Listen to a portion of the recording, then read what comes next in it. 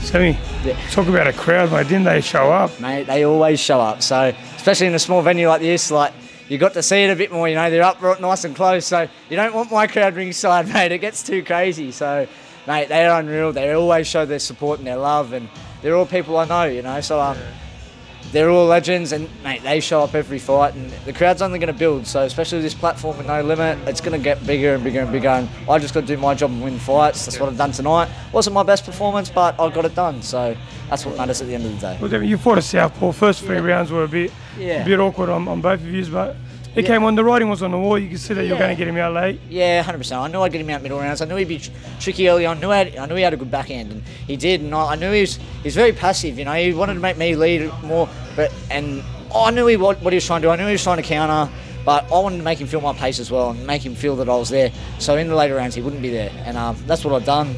I got him out of there, and on to the next.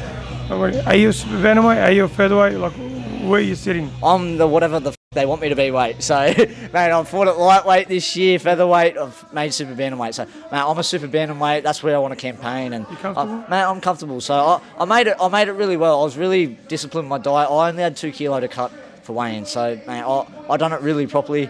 Maybe with the rehydration, I can still learn a few things and you know, and learn to put on that weight a bit smarter. I think maybe I tried to put it on a little bit too quick, you know. But you know, it's a learning process as well. And each step, I'm going to get better with that. And you know, so I think there's still stuff to learn, and I'm going to grow as a fighter. And that's what you should do as a fighter. You're never the finished article, and I don't expect to be. You know, I always want to improve. I want to get better, and that's what I strive to do.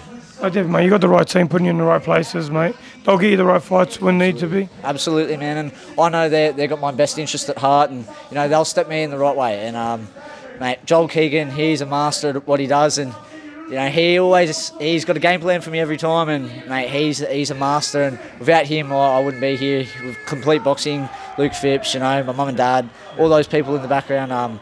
They're my rocks, and you know I couldn't do this without them. And yeah, they're all legends, and that's why I'm here. Good man. Enjoy the holidays, mate. Thanks, See you soon.